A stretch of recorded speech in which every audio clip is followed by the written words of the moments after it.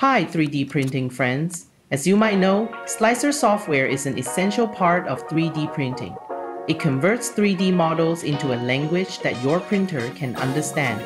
Without it, your 3D printer wouldn't know how to operate. With ELEGOO Slicer, you can easily handle slicing tasks. Now, let's start from the beginning and take a quick look at the steps to install and use ELEGOO Slicer together. Double-click on the ELEGOO Slicer installation package and follow the prompts to install the slicer. Tick I accept the terms of the license agreement and click Next. You can customize the software installation location if needed, then click Next. Finally, click Install to begin the installation process. Once installed, click Finish to open the software and start the initial setup. Click Get Started to proceed with the beginner setup guide. Select the logging region and then click Next. Select the printer and nozzle diameter being used. Note, printers are normally equipped with a 0.4 mm nozzle by default. Then click Next. Choose the type of material being used. Click Finish to complete the setup. After entering the software interface, a software update prompt may appear. You can choose whether to update or not. Click New Project to access the main interface. Under the Printer section, you can select /Remove Printer. Then you can modify the filament type under Filament section. You can also add or delete filament. Under the Process section, you can choose different slicing layer height settings. And you can click Advanced to configure all parameter settings. To start up slicing, click Add in the toolbar to import a model. Or you can drag the model directly into the slicer.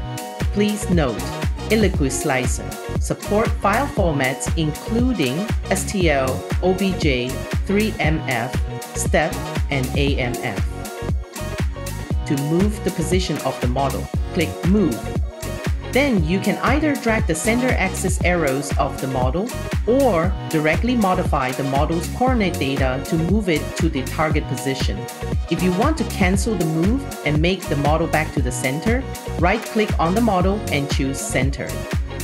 As for rotation of the model, simply click Rotate and input an angle, or you can directly select the coordinate axis on the model to rotate it to the desired angle.